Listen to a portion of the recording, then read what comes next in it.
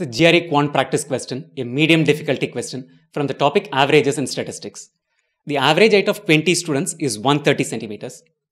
If the tallest student and the shortest student are not counted, we are removing 2 students from this set of 20, the average drops by 0.5 centimeters. So initially it's 130, it will come down to 129.5. The difference in height between the tallest and the shortest student is 22 centimeters. We need to find out the height of the shortest student. Most of these averages questions can be fitted into the standard framework that we have discussed. The standard framework for averages comprises 3 columns.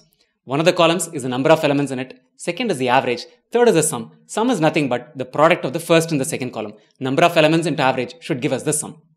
Initially, we started with 20 students. Their average height is 130 centimeters. So, sum of their heights will be equal to the number 20 into the average 130. This is an easy number to calculate. This is equal to 2600. So, sum of the heights of all 20 students equals 2600 centimeters. Now, the heights of 2 students have been removed. So, we will be left with 18 students. The average drops by 0.5. The initial average is 130. So, the new average is 129.5. This calculation, probably you would be better off doing it with a calculator. Let's quickly run through the calculator here. So, we have 18 students and their average height is 129.5. The result is 2331. So, 18 times 129.5 is equal to 2331. So, for all 20, sum of height is 2600. For 18 out of these 20, the sum of the height is equal to 2331. So, the height of the remaining 2 students, the students are the tallest and the shortest, will be the difference between these two. All 20, this is the height. For 18 of the 20, this is the height. So, difference between these two, which essentially equals 269, will be the sum of the heights of the tallest and the shortest student. Let's quickly capture up till this in a printed form. Sum of the heights of all 20, 2600. Sum of the height of 18 of the 20, when the average drops by 0.5, is 2331. So, difference between these two numbers will be the height of the 2 students, the shortest and the tallest.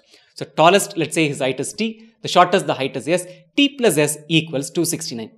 The question mentions the difference in their heights is 22. So, tallest minus the shortest is equal to 22. What do we have to find out? We need to find the height of the shortest. We need to find the value for S. So, subtract the second equation from the first one. So, when you do that, T gets cancelled with T. S minus of minus S will leave us with 2S. This equals 269 minus 22, which is equal to 247. So, the height of the shortest student equals 247 divided by 2, which is equal to 123.5 centimeters. The shortest student's height is 123.5 centimeters. Quickly do this bit also in a printed form.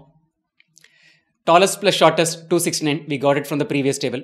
The question mentions tallest minus shortest equals 22. So, equation 1 minus equation 2 will give us the answer for 2S, which is equal to 247. So, shortest student's height is 123.5. Before you leave, I want you to do 2 things. 1. Sign up as a trial user for Visaco's online GRE course at online.visaco.com. Takes all of 3 minutes and 2 steps to get started. And lastly, subscribe to this channel, youtube.com/VisacoGRE. We keep adding newer questions, give you tips, tricks on how to crack the GRE.